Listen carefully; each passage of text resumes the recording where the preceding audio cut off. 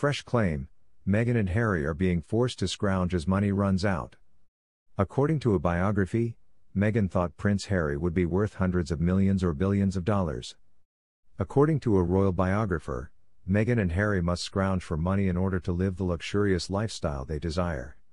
According to Tom Bower, who wrote Revenge, Meghan, Harry, and the Battle Between the Windsors, Meghan is money-obsessed and desires an opulent lifestyle that includes access to private jets on demand and rides in posh automobiles.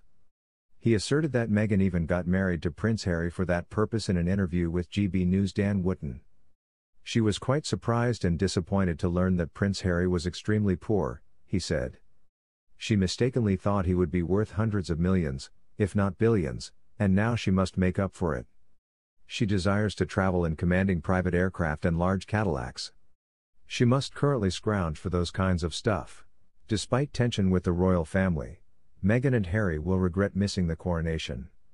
Apparently, the Duke and Duchess of Sussex's prospective participation at King Charles III's coronation has certain members of the royal family on edge.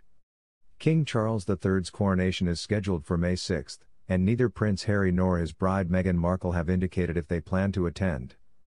The Duke and Duchess of Sussex's attendance at Charles's wedding has reportedly raised some worries within the royal family due to the revelations made in their 6-part Netflix documentary and Harry's frankness in his biography. Despite this, it is well known that Harry and Meghan have been invited, and some royal pundits claim the American couple regrets not taking a quick trip over the pond to see the king's coronation.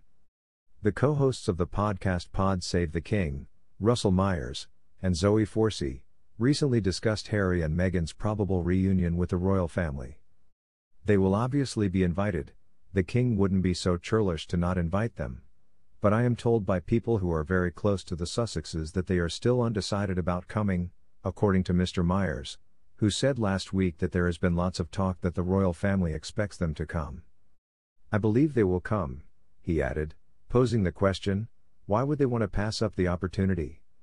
But, the royal editor of the Daily Mirror remembered a chat he had with a source who insisted that since the Duke gave multiple media interviews last month, nothing has changed for him.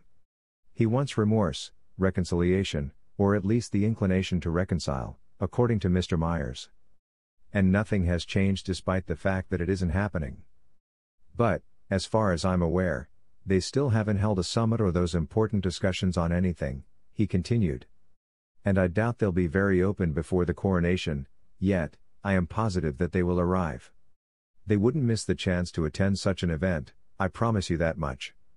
Regardless of the current tensions, Ms. Forsey concurred, saying, it's such a significant occasion, they will always feel guilty for not participating if they don't go.